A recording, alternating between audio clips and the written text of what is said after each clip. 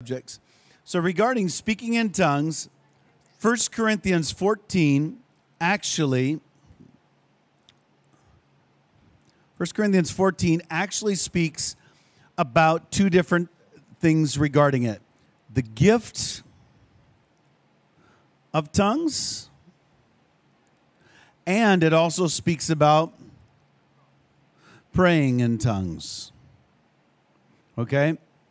And you have to be spiritual enough to see the difference between the two.